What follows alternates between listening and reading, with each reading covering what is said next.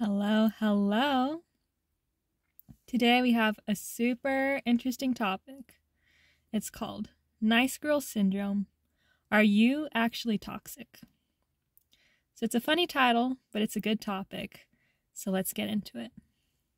My name is Amanda, and on this channel we talk about everything for leveling up and to empower women so we can be the best versions of ourselves. So definitely leave a comment, and I'd love to talk with you.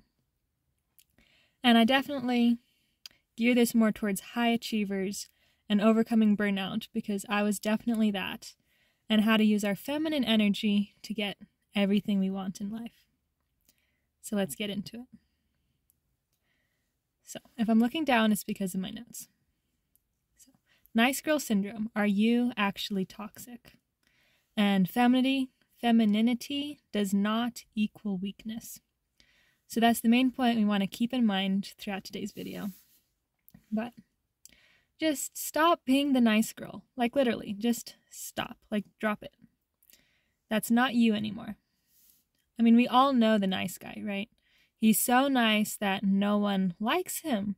It's the craziest thing, but we want to be sweet, not nice. And I'll get into what that means. So, like the nice girl, the people pleaser. Like, that's actually toxic. And, like, super manipulative when you think of it. Because, like, why are we trying to be so nice? Like, why? Because we want other people to like us. Isn't that super manipulative? Like, we want to do all these things for somebody so that they'll do things for us? Like, no. Like, even, I don't have the story quite right, but in the Bible, like, Jesus would be talking about the Pharisees and the tax collectors and saying that even they love people who love them back, but we need to love people who don't love us back. You know, like, it doesn't matter what the other person does. We need to just... Okay. Like, we just need to be sweet without expecting things in return from the other person. Like, of course, don't be with someone who's just a taker. But also, if they are that way, it's probably because you enabled them to do that. Like the parents who just let their kids live in the basement and play video games all day. Like, the parents are enabling them. They're making the kid be that way. If they told the kid to get out and get to work, and to stay here you have to earn your keep and listen to me and follow these rules, well, then he wouldn't be able to do that, you know? I guess I'm really passionate because I'm a little out of breath. But, like, what's so bad about not being liked? Like, you won't die. I know we think we will, but we won't. Like, it's good to, you know, be free from all of that. And I know where it comes from. It's in our DNA because, like, for thousands of years when we lived in tribes, before we became civilized, or like how it is today, like, if we made the tribe mad, they would kick us out and we would die. So that's where we got our people-pleasing instincts from, because we knew that to survive, we had to make sure that everyone was happy and we pleased everyone, you know? But that's not how it is anymore. So you don't need to do that. So stand up for yourself. That doesn't need to be angry or mean. You don't need to be angry or mean and nasty.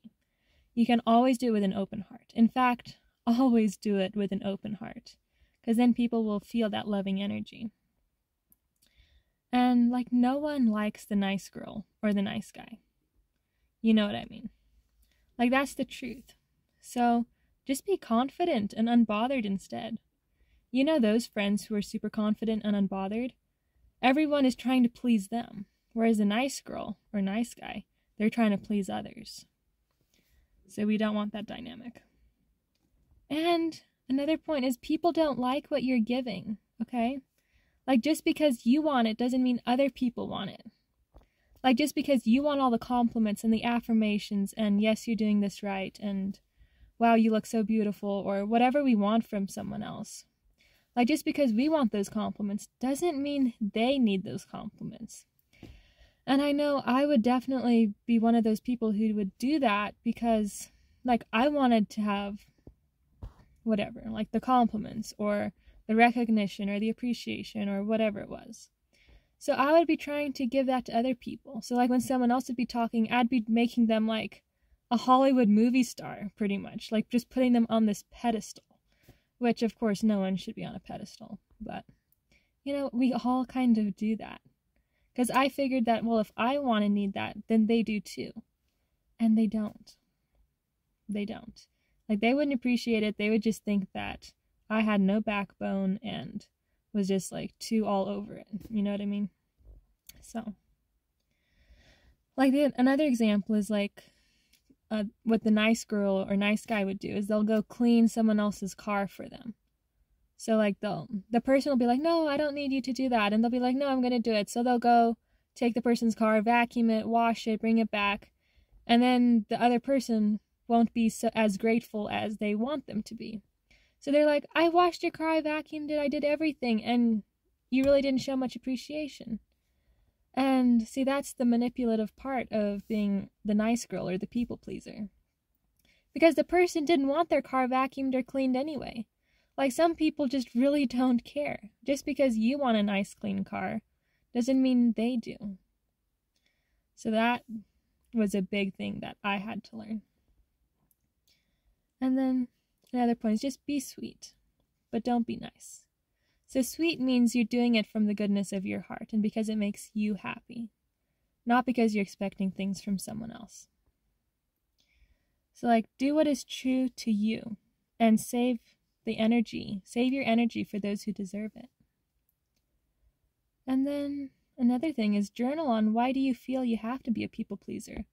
Like, what would happen if you stopped?